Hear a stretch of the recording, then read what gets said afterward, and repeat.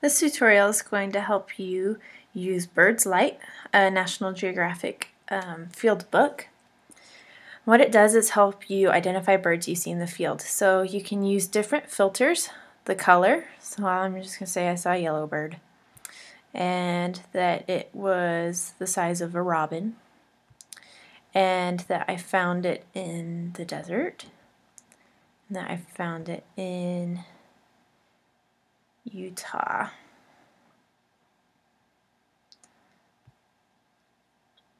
And that's narrowed down my bird identification to 4 different birds. And so I can click on a bird and look at different pictures of it from different angles. Can see a juvenile or an adult. This one's a male, this one's a female adult.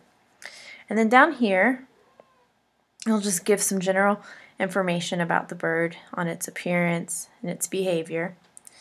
And then I can get a map of where that bird is found. And I can click sounds and hear a recording of what that species sounds like.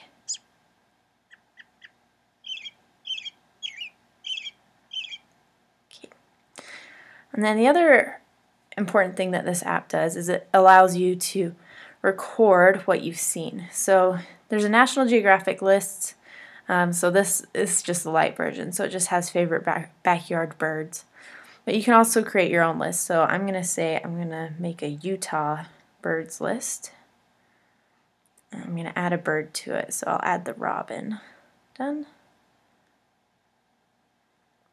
And now I have the robin added to my list of birds I've seen in Utah. And that is the National Geographic Birds Lite.